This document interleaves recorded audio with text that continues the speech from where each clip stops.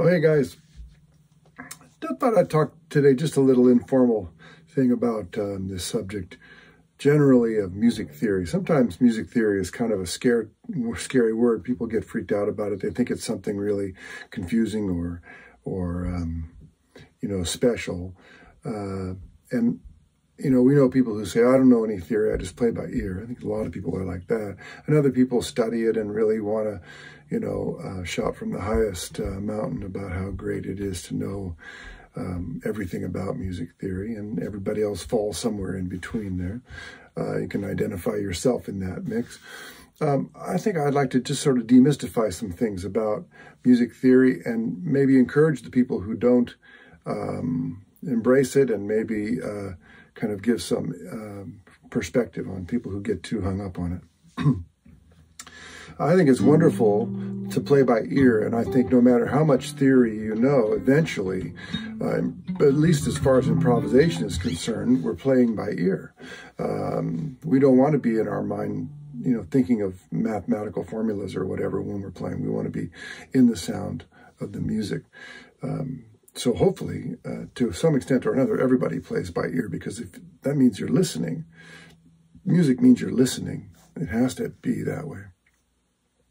But on the other side of it, a few things that I think we could say about the sort of I don't know music theory kind of people, or people who are afraid of it or even antagonized by it, is that it's just a tool for you to learn and be more comfortable on your instrument and get access to the sounds that your instrument can make.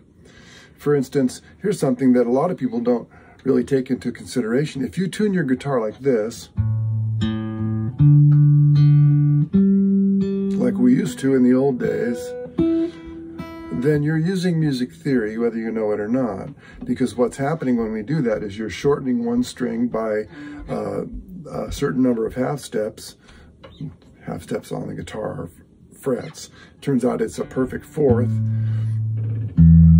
and that is how the guitar is tuned. So the guitar is tuned in an interval called a perfect fourth, except for here, then it's tuned in a major third, and then it's back to a perfect fourth. So if you can tune your guitar, you have some access to music theory, because music theory describes what's happening when you're tuning your guitar, if you tune it to standard tuning. If you tune it to an open tuning, well, then you're also using music theory to match pitches and change the orientation of the notes across the nut, so you can play open strings, then have chords happen. Another thing people would get confused about, is that the names of the notes on the fingerboard is somehow music theory. Well, I'm not sure that that's true. I think that if you took your car to a mechanic and he saw a bolt that he needed to loosen, and he just picked up every wrench and tried it until he found the right one, he might not be so confident in that mechanic's ability. So most of the time, a mechanic knows within a range of 2 or 3 wrenches the size of a bolt, and they can grab the one that's 5/8 or 9/16 and just go right to work. So knowing the names of the notes on the fingerboard seems to be a big trouble for guitar players. But it's 2 feet worth of material. There's a lot of redundancy, and it just isn't that big of a task if you set your mind to it.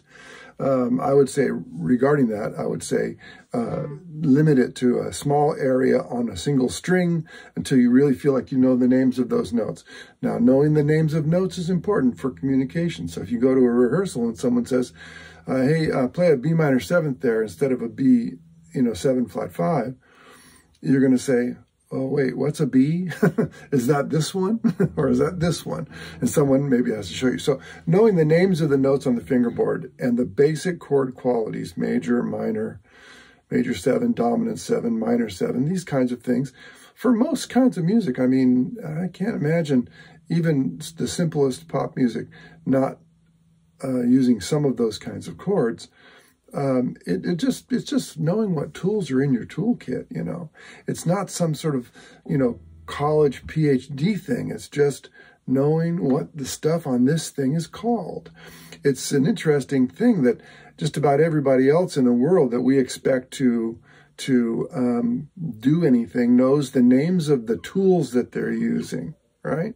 And so I would say that rather than thinking of music theory as some kind of egghead thing that doesn't apply to your musical life, understand that even the most practical things like tuning your guitar, knowing the names of the notes, at least on the bottom couple of strings so you can build chords and communicate with your fellow musicians is in some ways it's a kind of music theory, but it's also just regular old knowledge that you probably would be helped or benefit to know. So I don't know who I'm talking to here, actually. Could be that everybody says, oh, what is he talking about? I know the names of the notes, or I know the names of the chords, or I can tune my guitar. Okay, great. Well, if you fall into that camp, then you know, tell a friend. It's great. So on the other end of the spectrum is that people who want to have everything about music be sort of understood and theoretical and described and all that kind of stuff too.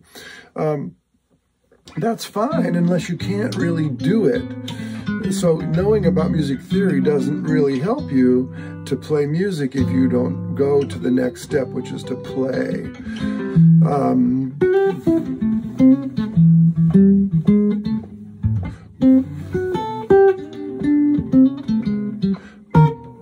Now, I just played a little passage of music, and I was not thinking of music theory when I did it.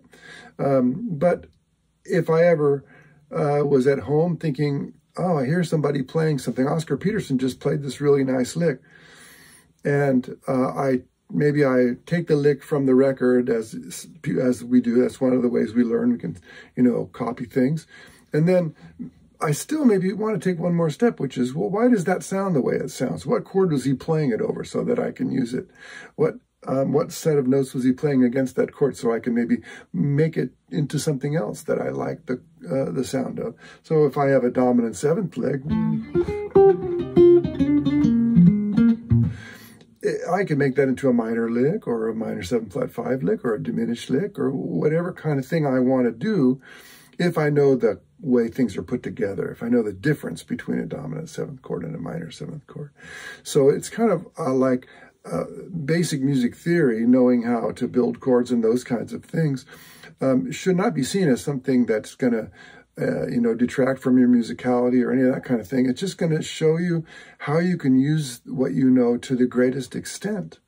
And I think that's really an important thing. The idea that I'm trying to get across here is that music theory isn't or doesn't have to be some kind of scary thing. You're already using it whether you know it or not. When you play a D chord, or if you play E right there, you know, to know where to put your fingers on the thing and hear the sound of it, that's already a kind of ear training in music theory. I don't think that we do ourselves any favors by saying, okay, now we're going to learn music theory, and we start by playing major scales on the guitar. Because although a major scale, I mean, everybody knows how to say do, re, mi, fa, sol, la, ti, do. We learn it when we're 2 or 3 years old, right? Do, re, mi, right? So what's the big deal about playing it on the instrument? That's not a theory. It's just play your guitar, you know? And major and minor scales, along with pentatonic scales, make up the body of what we do when we play melodies on the guitar. So we should learn those things. So we have some aids in being able to play melodies that are built from them, right? Music doesn't just pop out of the sky. It uses, you know, at least Western music uses some principles that people who write music to some extent or another understand, right? And then we're going to play songs either that we write or that someone else writes, or we're going to improvise over those songs.